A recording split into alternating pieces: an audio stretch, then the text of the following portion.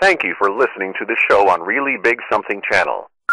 October 3rd, 2017. He was a sick man, a demented man, a lot of problems, I guess, and we're looking into him very, very seriously, but we're dealing with a very, very sick individual. 106 here on the great WRKO. Okay, that was President Trump's latest comments on the Las Vegas shooter, Stephen Paddock, the man allegedly behind the Mandalay massacre. He is meeting with hurricane victims in Puerto Rico. And so let's just roll it again, Brittany. Basically now, I guess what the FBI is telling him and law enforcement is that he wasn't right in the head. Roll it, Brittany. He was a sick man, a demented man, a lot of problems, I guess, and we're looking into him very, very seriously, but we're dealing with a very, very sick individual. You know, I mean, look, sick if you mean it in the sense that he's evil and depraved, yes. Who would do something like this except an incredibly diabolical, evil human being? But if you mean sick as in mentally ill, so far, where's the evidence? I mean, there's no criminal background, and there's no background in any way, shape, or form that he had a psychiatric problem, a psychological problem, a mental health issue. None, literally none. 617-266-6868. What do you think was his motive? What was the motivation for the massacre of 59 people dead, confirmed, over 500 injured in the deadliest mass shooting in American history? Okay, before I go back to the blazing phone lines, one of the victims was one of our own. She was a mom from Tewksbury. She was 42 years of age. Her name was Rhonda LaRocque. Apparently, the family is utterly devastated. They say they are heartbroken, completely stunned by what took place. Rhonda LaRocque's mother said that she was a beautiful person on the inside and on the outside. According to her sister, who is completely overwhelmed by the loss of Rhonda LaRocque, quote, she was a good mom, a good wife, and a good sister, according to Jessica Zeleneski. Even if she worked all day long, she still came home and made home-cooked meals. So everybody's saying she was, by the way, she worked for a firm in Cambridge. Her employees said that she was extremely devoted, very hardworking, loved her family, was very nice to work with, was a great colleague. They apparently went on a vacation to Vegas.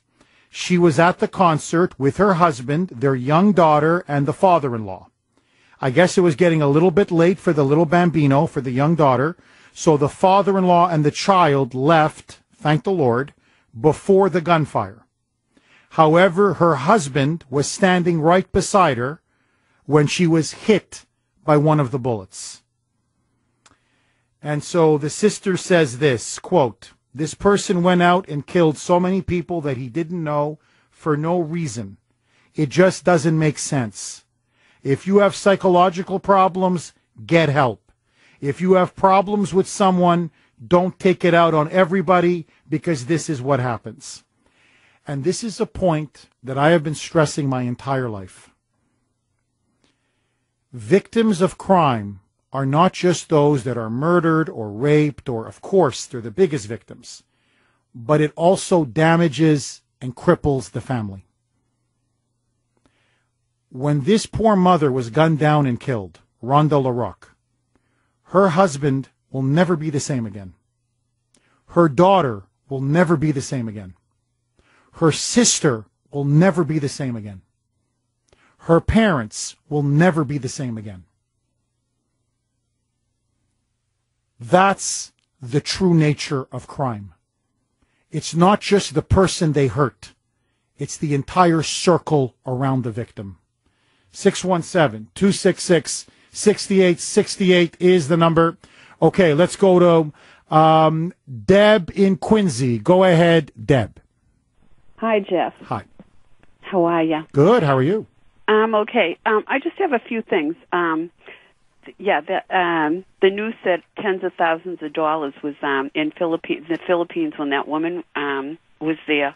It's $100,000 in an account that she's floating around with down in Philippines. And this reminds me of the Tsarnaev shooting when the Saudi Arabian was in the hospital, and Michelle visited him right after that, and all of a sudden he was gone and never to be heard from again.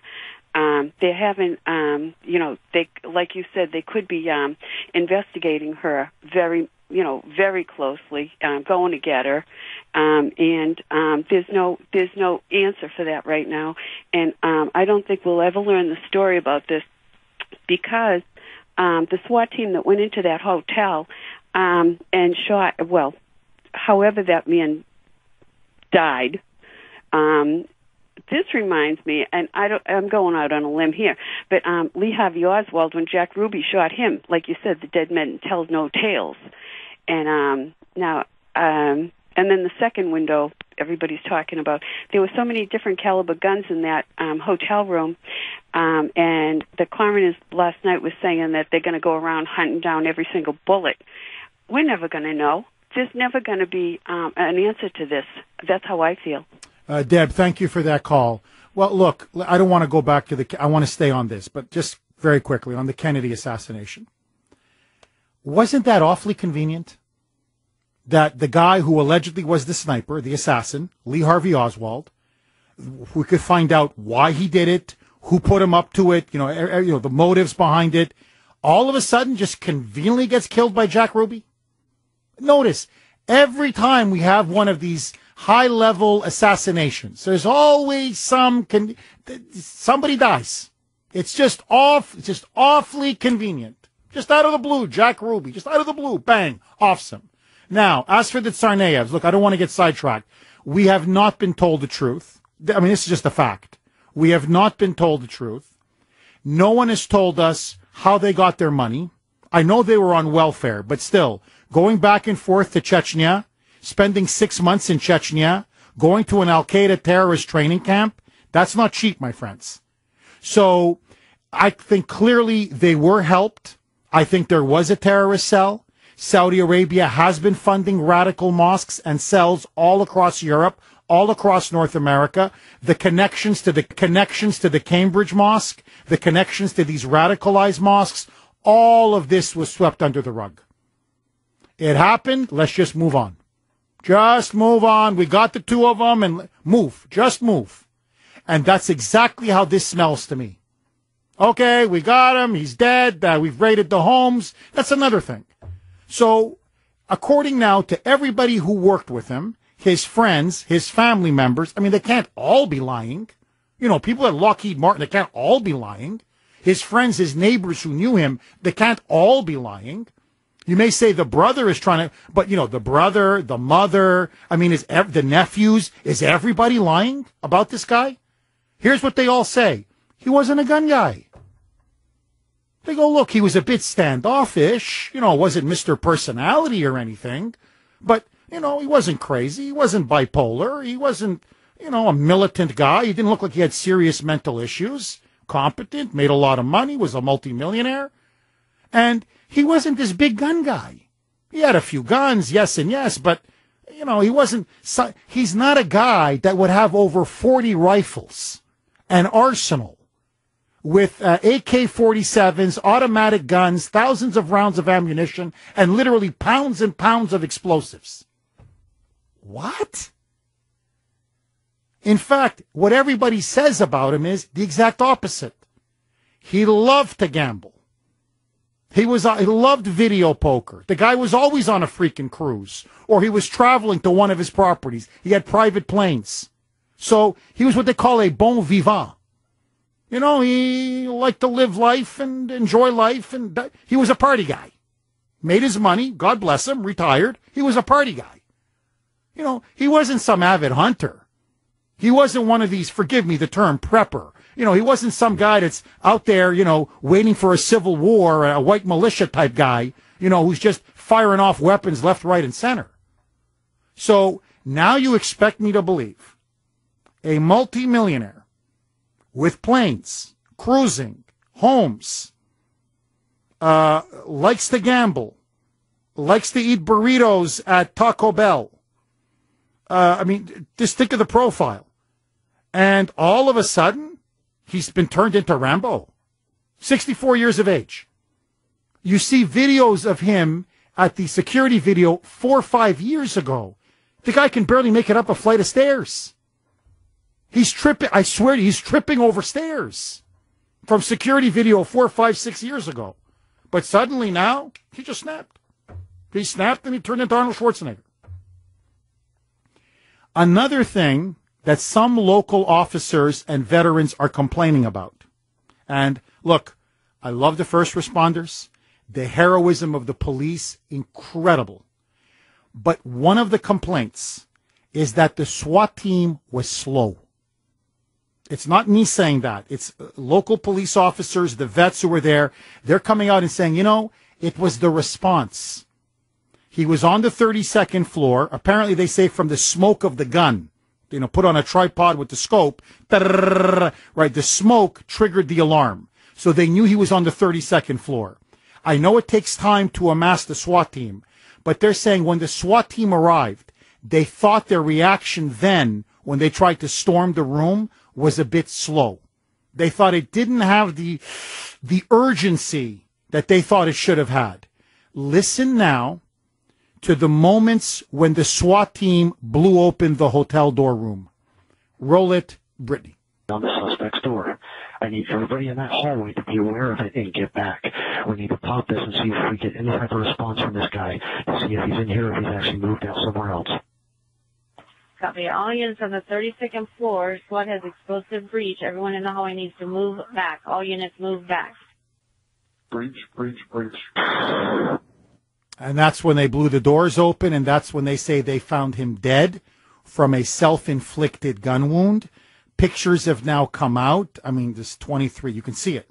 There's 23 rifles, several handguns, just ammunition everywhere. This guy was ready to fight his own private war. Rounds of ammo everywhere. 2 tripods with scopes perched on the 2 blown-out windows. And he ran from one to the other, just mowing people down. 617-266-6868. Lee in Waltham. Go ahead, Lee. Yes, thanks for taking my call. I want to go through this, which you mentioned too. Lee Harvey Oswald, an obscure guy. Nobody knew anything about him. He had a rifle that was Russian-made, which considered to be inaccurate, not very good rifle for sniping. They also found another rifle on the grassy knoll. But let that go. Nobody ever wanted to talk about that. And like you said, he conveniently died. RFK was killed by another obscure people, Sirhan, who managed to get a gun, who didn't know his way around anywhere, but yet he killed Robert Kennedy.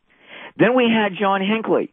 And John Hinckley had emotional problems, but his brother was also part of the George H. Bush fund, group that was hanging around. And John Hinckley shoots Ronald Reagan, and he managed to survive Ronald Reagan. And you notice that once he did survive, he never went after the CFR like he said he was going to in his election campaign. Now we come across Stephen Paddock. Here's a guy, like you just said and you've been describing. There's too many coincidences. I do believe because of Trump's investigation with Mueller and Hillary Clinton and Barack Obama and the FBI and also the judicial system and the judges that were using the FBI, we know that they also were using the FBI to infiltrate for the Tea Party, okay, and the income tax on the IRS. All of this is too convenient. Okay? And what this will do would set back Donald Trump's agenda because Donald Trump now has to deal with all of this stuff that's going on. And I really fear they're not going to go after him because they know that if anything were to happen to him, the country would be in an uproar. So they have to do it to weaken his plans. They've got to do it so that they come in the back door and all the things that he's doing with the FBI, the IRS, Hillary Clinton, is all going to be watered down, and this is just a distraction. And this poor guy, okay, Stephen Paddock, was a victim, what I would consider, of the deep state, which is Wall Street, taking care, okay, of business as usual. What do you think? Lee, I don't know. And thank you for that call. Look, I don't know. What I'm just telling you is this. I am blowing holes in the official story because it doesn't add up. I'm reading and reading and reading. I'm like, no, that just doesn't make sense. None of what they're telling me makes sense. So if there's a cover-up of what? That's the key. What are they trying to hide? We don't know. But to me, what I think is clear is that the media narrative is false. And what they're trying to sell us is false. Because none of this makes sense. And what's even more shocking is, I'm not kidding, you literally have politicians on, it's almost never done. Trey Gowdy, but there's many others saying, it just doesn't make sense. Trey Gowdy, nothing doesn't make sense. Henry Cuellar, a Democrat from Texas, it doesn't make sense. What we're being told does not make sense. So when you have politicians on Capitol Hill, for God's sakes, openly, musing that this thing just stinks. It stinks. It obviously stinks. 617-266-6868. More with your calls next. 127 here on the great WRKO. Let me ask you this. I'm speculating, which you normally shouldn't do, but we don't have a motive. Now, there is a very very possible, very credible motive. What if, like the shooter that shot Steve Scalise and the Republican congressman at that baseball diamond in Northern Virginia, this 64-year-old, investor and multimillionaire and gambler was an anti-Trump leftist. They're on social media. It's everywhere that they found Antifa literature in one of his homes. Okay. But that doesn't say, that's still not conclusive. You could have literature for all kinds of reasons. Okay. But just for the sake of argument, what if he was an anti-Trump leftist? What would be the consequences that he deliberately targeted the so-called deplorables? Trump supporting conservative, white, patriotic concert goers in Las Vegas. Continuing the violence of Antifa and the radical political left, like that Bernie Sanders supporter that shot up that baseball field, that baseball diamond in Northern Virginia. What do you think the reaction in the country would be? I'm just thinking now of the political, cultural, social implications. If this came out, if this was in fact the motive. And so if you're an establishment hack, if you're a Hillary supporter, if you're a liberal, if you're a Democrat, you would want to suppress this. And it's not even just for the obvious nefarious political reasons. There's also another reason, which is your fear is, this may start a civil war. I mean, I don't want to get carried away. It may lead eventually down the road to civil war. If you got the left now openly murdering, in an act of terrorism, slaughtering so-called conservatives, the deplorables at country music concerts, on top of them targeting Republican members of Congress, and this is coming from the radical progressive left, your fear is, what is the other side going to react to?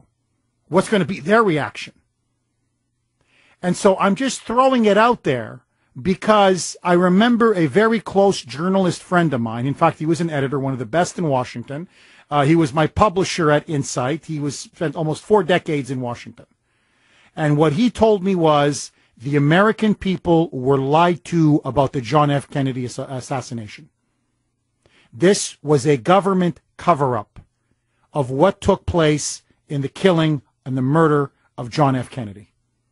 And sometimes the deep state will do things for what they believe is in their institutional or they think the national self-interest, and then they will cover it up. And I remember, because he's a very serious guy, he's credible. He's one of the most respected journalists and editors in Washington with a lifetime of experience. And I remember my skin began to crawl when he told me that. So he said, remember, if the American government needs to, They will even cover up murder. I don't know what the reason is. Hopefully we'll eventually find out. But what I can tell you is this. What we're being sold is a false bill of goods. This narrative that he snapped, no way. And pigs fly. Let's take it to Evan in the newsroom for the latest update. Okay, as Eric Heidrich just reported in the newsroom, it is now breaking. Law enforcement sources are now confirming that apparently the Las Vegas shooter, Stephen Paddock, wired $100,000 to an account in his live-in girlfriend's home country of the Philippines. So apparently she was out of the country. She then, Mary Lou Danley, traveled to Hong Kong on September 25. She was in the Philippines on October 1st when Paddock unleashed his rampage. And the money was apparently sent to an account in the Philippines. They're still trying to find out if the money was directed towards her or her family or some other purpose. She is apparently scheduled to come back tomorrow. She's now in Tokyo, and she's going to be flying back to the United States, where they plan to interrogate her much, much more closely. So, another piece of the puzzle. So, basically, a week before he does this heinous atrocity, he wires his girlfriend $100,000, or at least it seems he wires his girlfriend $100,000. For a guy who had high gambling debts, $100,000, no problem. He wires that overseas. Is this guilt money? Is this he knows he's going to die or he plans to die and he wants to set her up? And she doesn't find it strange that he's just sent her $100,000? Like, what, he sends you $100,000 every time you go to visit your family in the Philippines? There's a lot more questions than answers right now. 617-266-6868. Lines are loaded. Humberto in New Jersey. Thanks for holding and welcome.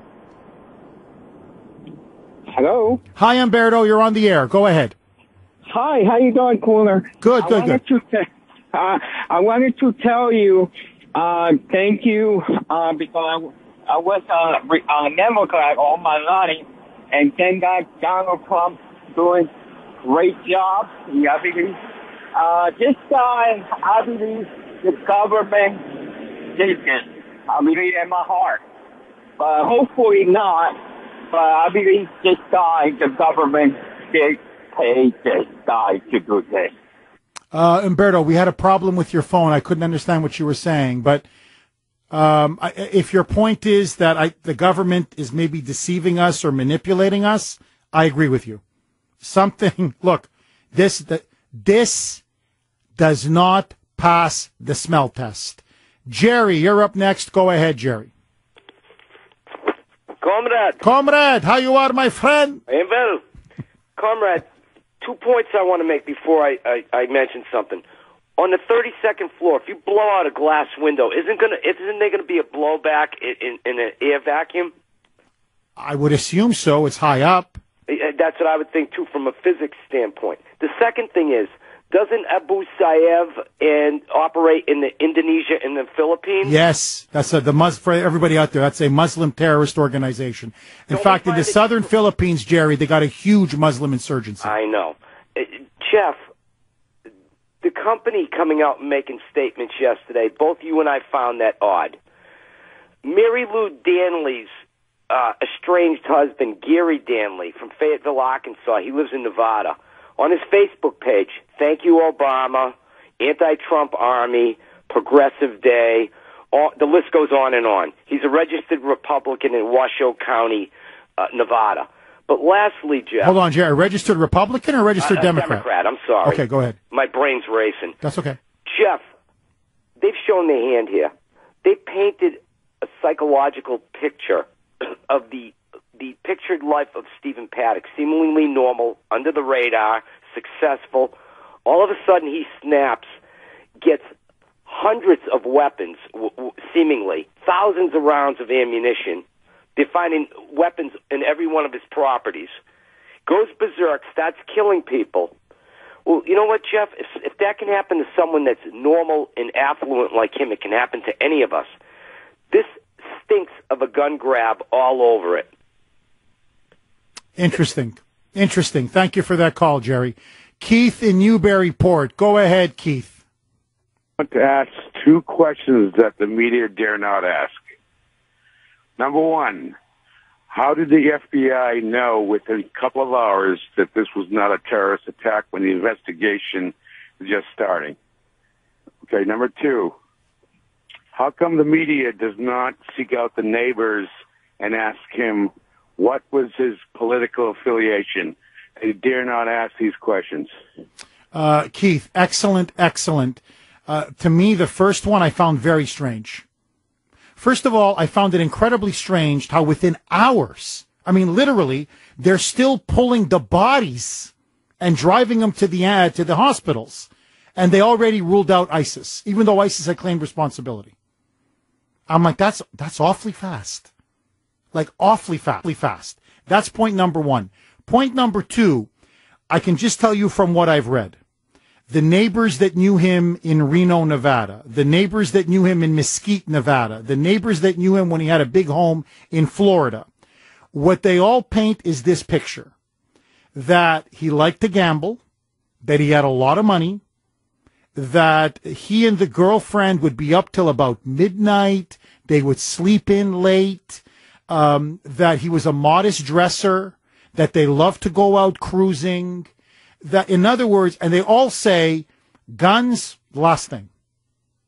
Last thing about this guy was that he was into guns, he knew about guns, he cared about guns. So they paint the picture of, frankly, a retired real estate investor, a multimillionaire, who now has no children, no grandchildren, a lot of disposable income, and he liked to go cruising, he liked to have a bit of drinks, a couple of drinks, and he liked to gamble.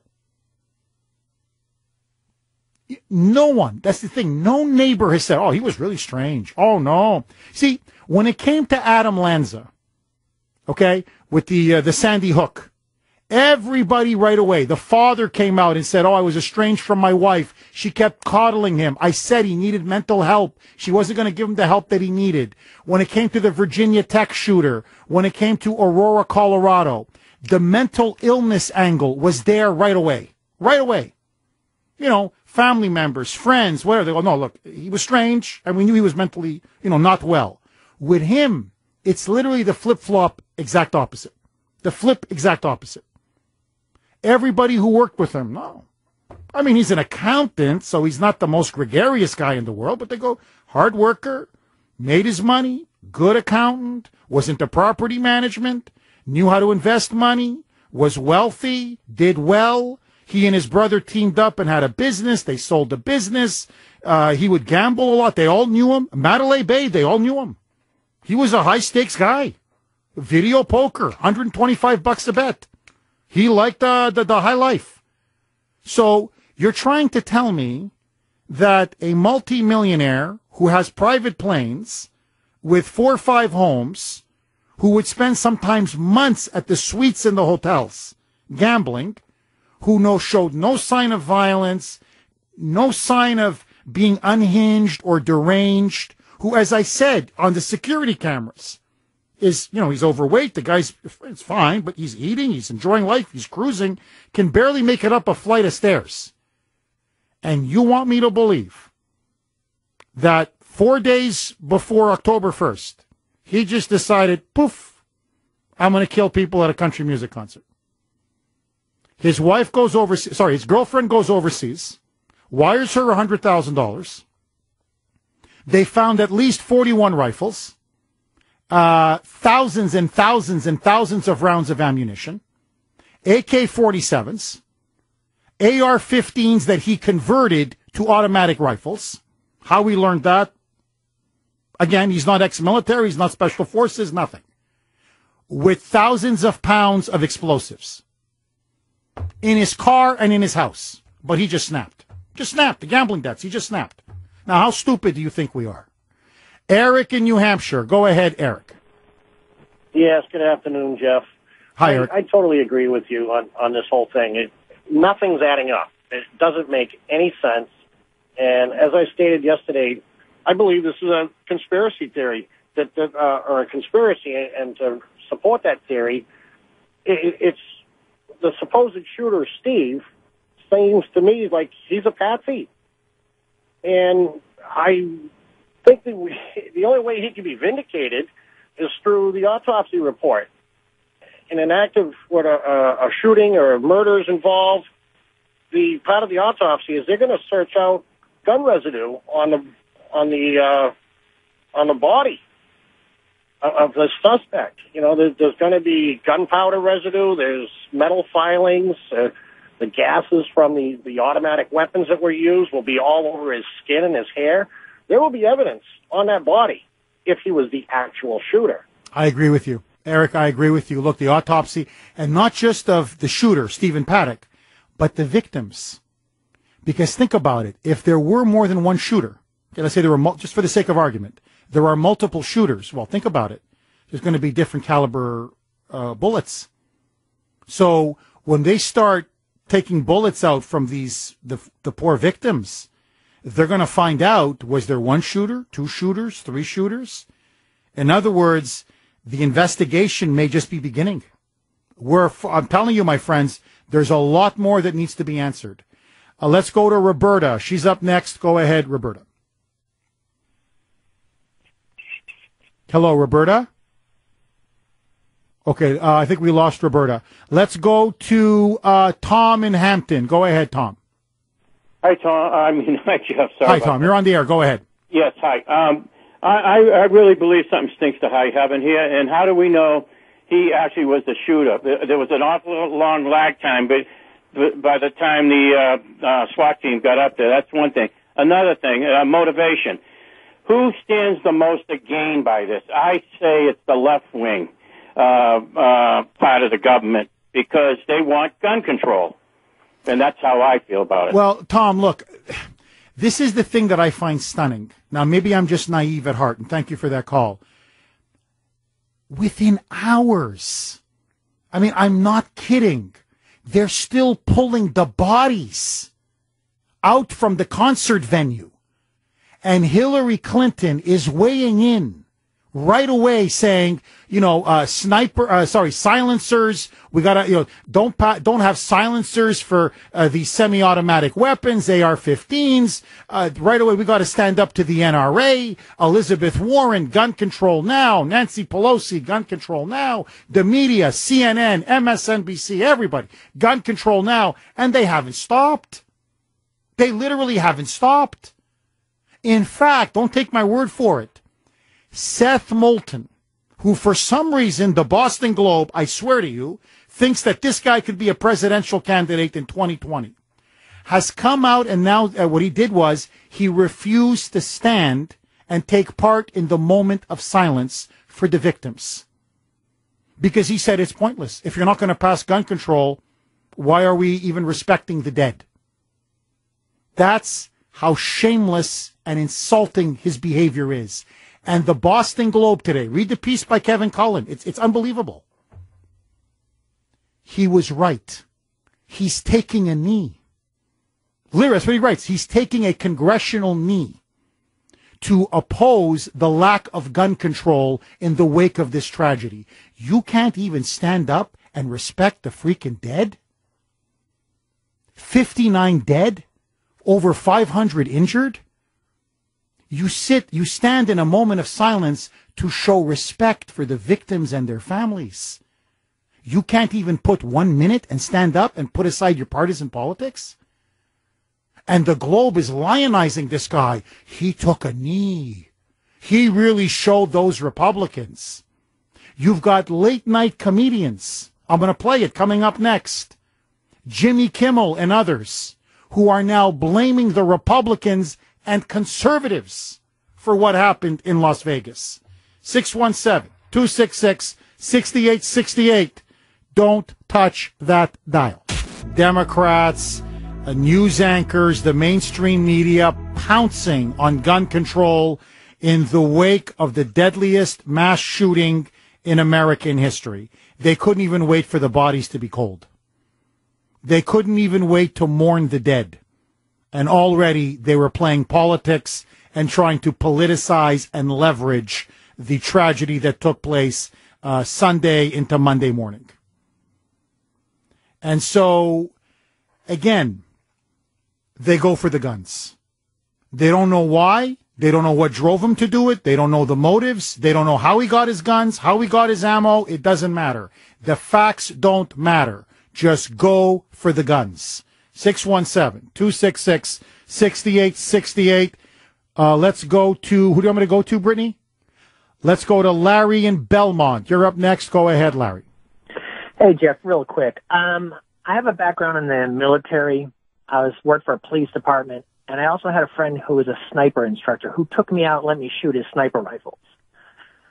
Scopes aren't just keyed in to anybody. They're keyed into you, your body, your arm length.